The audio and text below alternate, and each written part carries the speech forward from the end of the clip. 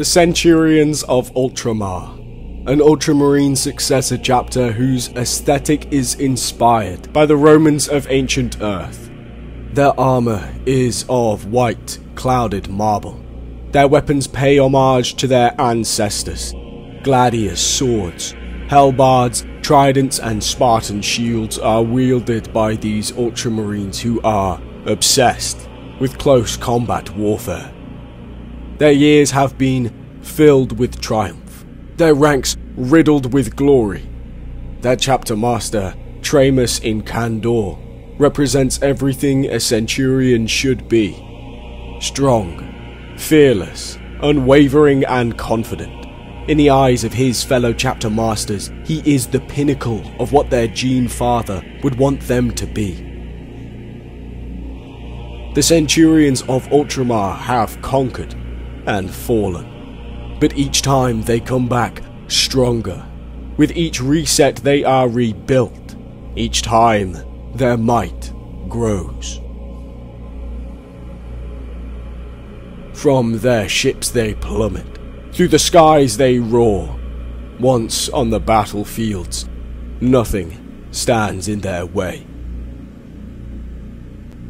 Other chapters fantasize over the glory they must be drowned in. Victory after victory comes their way, only because they earn it. Through flesh and blood, their fights are grueling. Wars do not scare them, but loss once did. Now Tramus has found that their failure only makes them stronger. Tramus in Candor was the first to introduce their favourite tactic of war, by challenging the leaders of their enemy's army to single combat. He rewrote everything they loved about battle. When faced with warriors that proved pristine in the art of swordplay, Tramus and his elite issue their competition. Once the challenge has been called for, ego takes control, and their enemy cannot help but comply. When one is declared the victor, their armies stand down and their lands and properties handed to the victor. Of course, the Centurions make sure they never lose. Through weeks of sleepless training in the art of dueling, they use those in their enemy's ranks that they have captured. Whoever wins the duel has their needs met with utmost respect. If the Astarte loses the duel, by yielding or by death, the slayer is set free, only to be hunted down and captured again. Another training method for the Astartes in the ranks of infiltrators and their scouts. But what happens when their foe is dishonorable and betrays their word? It has happened a handful of times, and the massacre that comes has been told as a tale of horror by the whispering words of the galaxy.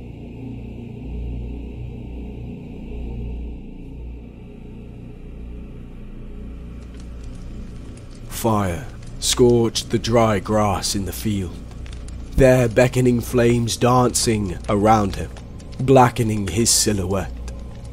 Both armies that turned this world into a desolate rock lay dead. Ghosts of enemy and friend watched on. Alone he stood with death. Their conversation consisted of clashing swords and cries of pain. From half his body, Tramus bled. Both eyes were bloodshot and staring at the dead foe at his feet. The two were the last of their armies, and their duel became a fight for the survival of legacy. The war had been won. Mighty he was, but also alone. With his chapter dead, he thought on whether survival meant anything. Of course it did. By being destroyed by the warbands of chaos, they had become stronger. Through death he had learned. Stained marble, lined with gold trims, continued to breathe heavily. His helm protected his eyes from the roaring flames. All he could think of now was to rebuild.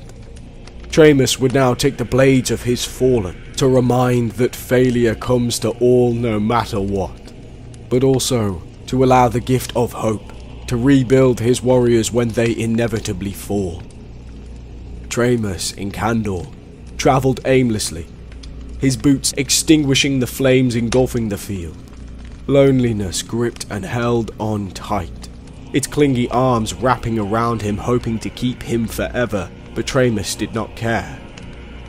Yes, the feeling was odd, but it wasn't tempting nor crippling. To him it was just there.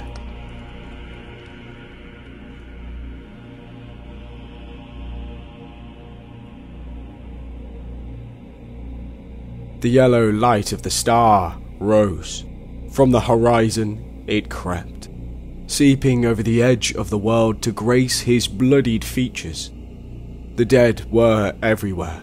Astartes, both corrupted and pure, had been massacred by one another, but not Tramus.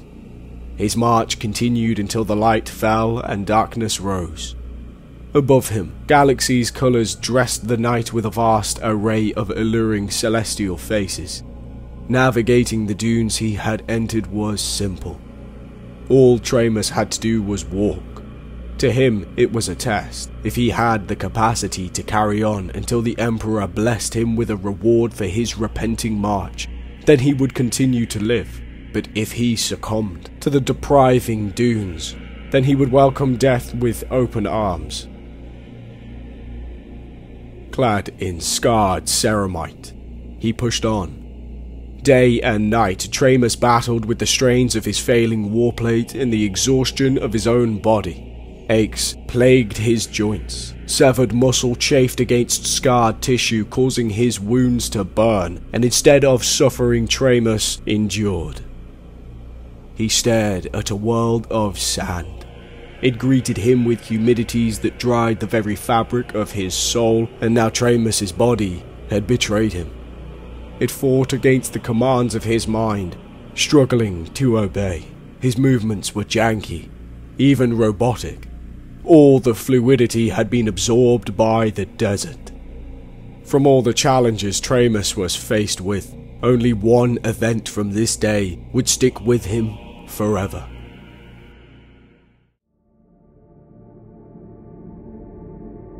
The vivid memory that would forever bless him was the sight of the purple haze floating over the miles of golden brown sand. The two colours clashed, creating a vision of beauty, one so powerful and divine that it made Tramus lose himself within its beautiful sight. He stopped walking. He didn't know he had, but he didn't mind it either. Stars caught his eye. Their sparkles danced across his iris, and he stayed. For hundreds of years he had fought. Not once had he stopped to appreciate life's gifts.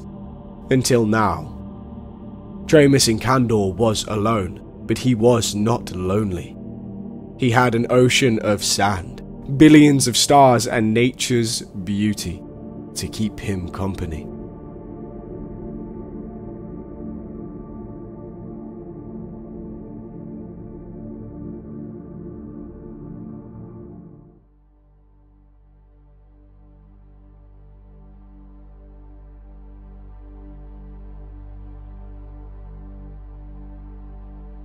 Months of indoctrination reformed his chapter. Once again, the Centurions of Ultramar were mighty. Their power proved worthy, and the Centurions waged war on the enemies of man like never before. Defeat greeted them time and time again, but Tramus fought like a god in ancient wars to keep it from consuming his chapter. Through self-sacrifice, he taught them that failure is nothing but a new beginning. A chance to become better. His defiant cries for war pierced their hearts like a great spear and injected them with the Emperor's golden light. Soon, he found that the Centurions had grown immune to its destructive effects.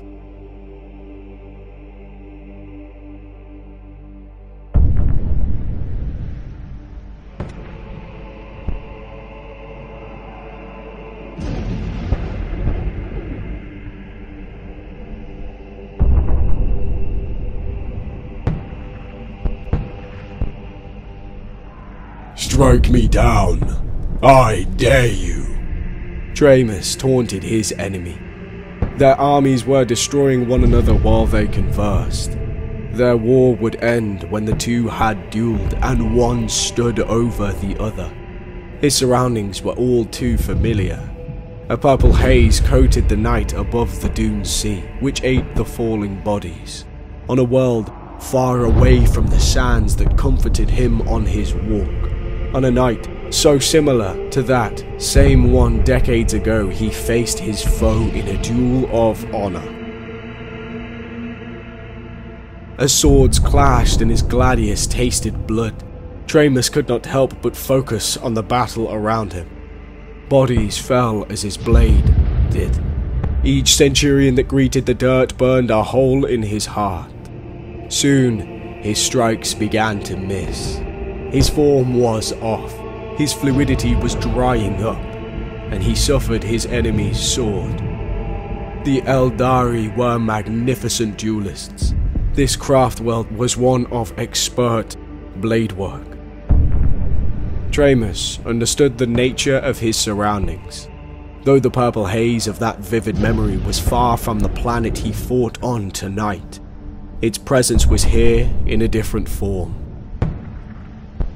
It pushed calm waves throughout him, and Tramus realized that the surrounding battle had faded away. Only he and his opponent were here. A state that only warriors can understand came over him. A trance of combat wiped his memory clean. Tramus stepped forth. The Eldari was visibly annoyed at Tramus in Kandor, and Tramus knew it. Perfect, he thought. A breeze swept across the sands, carrying millions of grains with it. Each one sparkled as they flew into the duelists. His small, weak Eldari combatant was showing signs of fatigue. The sands were consuming the craft world's leader, extinguishing his internal fire under the endless dune air. Silence beat. The desert waited and watched as they faced off. Nothing came from them. Both were statues standing perfectly postured and staring at one another. It held its breath, and the dry air ceased. Tramus lunged. The purple haze illuminated the cloud of rising sand. The Eldari's guard was up to deflect, but instead was peeled away from his weapon. Tramus feinted his strike, and wrenched the Xenos sword free from its dried-up hands. As he stumbled toward Tramus, his stomach met his knee. He was raised from the ground, only to have a giant hand placed firmly around his neck. Tramus tossed him to the sand and stepped over him. The alien outstretched his arm and pleaded for mercy, so Tramus complied. He kicked the Eldari's arm away, raised his gladius and drove it straight through his heart. With his gladius in the Eldari's chest, Tramus was mere inches away from his face. The Xenos warrior used his final breath to whisper a horrible truth into his ear, one of betrayal and slaughter. Raising the corpse of the fallen warrior high into the air with one hand, Tramus revealed to all those across the battlefield that they had won. The Eldari had no choice but to forfeit their planet and run for the stars. And when some refused to turn and run, they were cut down by the Centurions, with no remorse.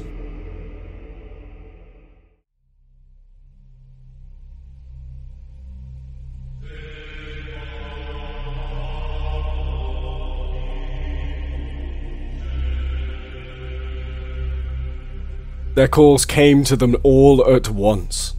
2 other chapters of the Ultramarines were in need of their help. Deep within the galaxy's heart lay a planet that housed the Orc menace. Their warg had grown so powerful that it had outmatched the 2 Astarte chapters, and a third was needed to help destroy the Orcs. Of course, they heeded the call. How could they resist? They looked down upon the surface. The view of the planet shocked Tramus and his fleet. A world consumed by war waited for their saviors, desperately holding on for their arrival. And they came in storm.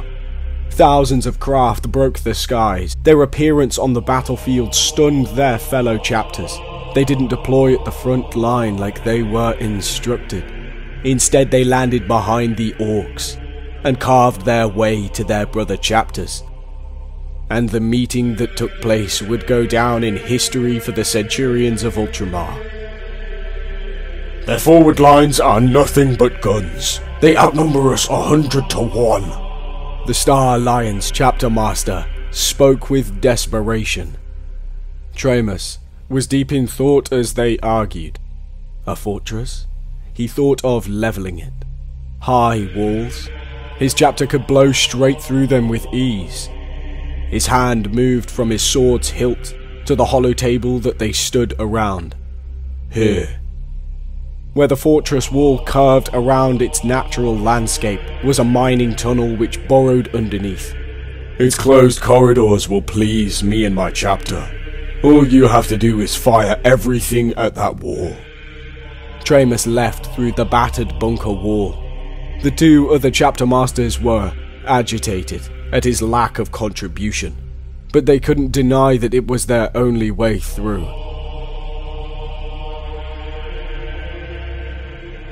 Batteries hammered the wall. Artillery roared over their heads, while they charged towards the mining tunnel. Blazing fire emanated from their gun barrels. The skies shook with the arrival of something big. Tramus did not care whether it was a Gargant or Gorkan Mork themselves. He was too busy racing through dark corridors. Light was gone. Silence came over them, but they did not slow their pace. To the orcs, the Space Marines were at the base of the wall trying desperately to climb it, so there was no need to pay them any mind. They would rather kill than think. Finally, they broke through the fortress. The mining tunnel had led them into a vast open courtyard. The walls wrapped around them. At their tops only green could be seen. The orcs were everywhere. Like lightning they moved, making it to the walls and scaling their staircases within moments. Green skin was torn open, their bodies flung from the tops of the wall to scream down to the ground. The first defense had been shattered, but still the other two chapters could not assist them. The artillery covering the Centurions of Ultramar had been ordered to follow the other two chapters into a different opportunity. They were abandoning them. Tramus understood the facets of war, but couldn't believe it. They were leaving them to die. Orcs sprung into action. Rocket launchers and big shooters began laying waste to the fleeing artillery. Tramus made a choice. He ordered his men to cut them down, but by sacrificing his own blood in order to protect the columns of tanks, he cemented his chapter's fate by writing it in stone himself.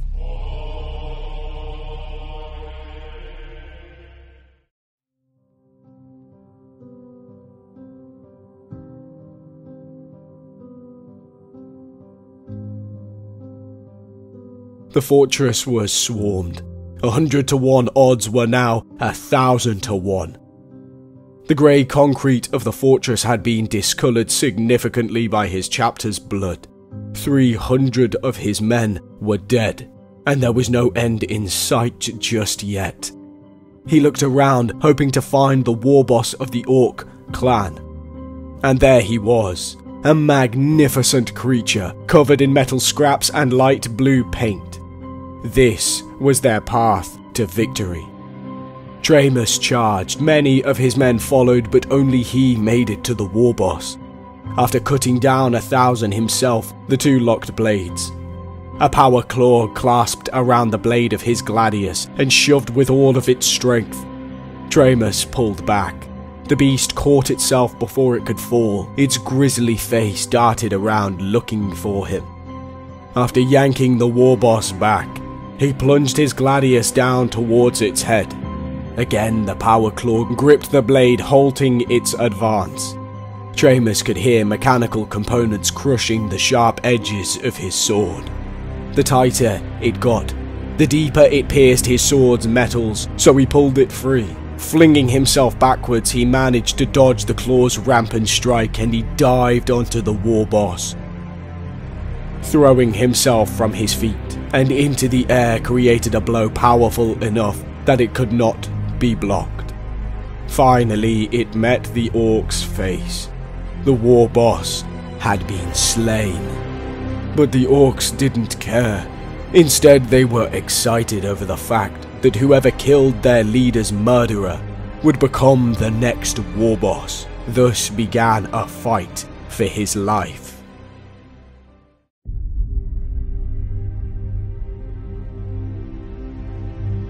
The orcs had been smashed, at the cost of hundreds of lives from the 3 chapters. Tramus in Kandor was found by the other 2 chapter masters within the fortress, dressed in blood. The epitome of gore stood staring at them, rage within his eyes. Tramus considered killing the both of them, but what would be 2 more bodies to add to the pile? That was all they were to him since they abandoned his chapter. The conflict raging in his mind had to be put aside.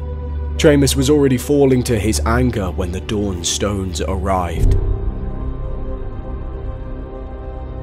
Their fresh fleet crowded the skies above, but when Drakan Agarnus and his sandstone warriors greeted the 3 chapters with orders to salvage the armor of their dead, Tramus in Kandor was the only one to object.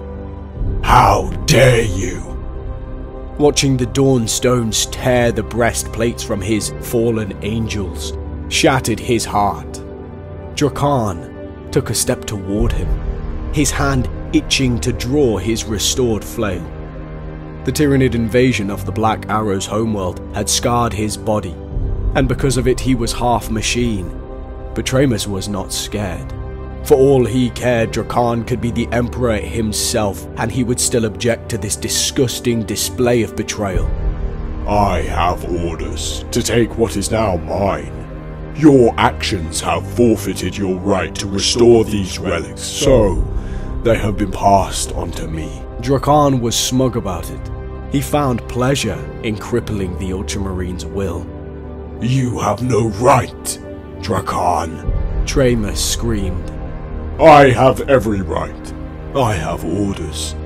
Then your orders are wrong, and you are blind to follow them. Does your mind not think for itself? Do you not care at all? Tramus still had his gladius in his hand. He swung it while he talked, which made Drakan nervous. I do think for myself. Why do you think I'm here? Your brothers have complied with my orders, so why don't you? Drakan kept a close eye on Tramus's sword, making sure it didn't get too close. Because this is not right. What would your gene father think? Tramus hoped the insult would stab deeper than his gladius, so that he didn't have to use it. He would hate all of us, like he does all of his sons. Drakan spoke a cold truth, and he didn't care what Tramus thought of it. Tramus had his entire chapter waiting for his sword to swing. The second it would be let loose, they would fight alongside him, regardless of any and all consequence. Take their armor, and I take your life. Tramus entered his warrior's trance. All he could see was Drakan raise his weapon, but a split second later, everything around him slipped into a deep, red haze. Tramus swung for Drakan. His gladius carved a deep wound in his stomach which forced him back. Bolters were fired from all sides. The Star Lions and the Angels of Light were in disbelief at what they were seeing. The Centurions of Ultramar ravaged the Dawnstones, killing over 100 Astartes within minutes. Tramus looked down at Drakan, who was holding his bleeding stomach. He pointed his gladius at him. A bolt of round slammed into Tramus's shoulder pad, and he recoiled from the force and slowly walked backward toward the gunship that had just arrived. He stepped in and looked back at Drakan, who had now stood. Blood gushed from his gut, which brought a smile to cover his face. Tramus and his Astartes fled. Wounded and with over half their chapter dead, they turned their backs on the Imperium of Man. Their vow to fight for humanity still stuck with them, but the Imperium were now their enemies.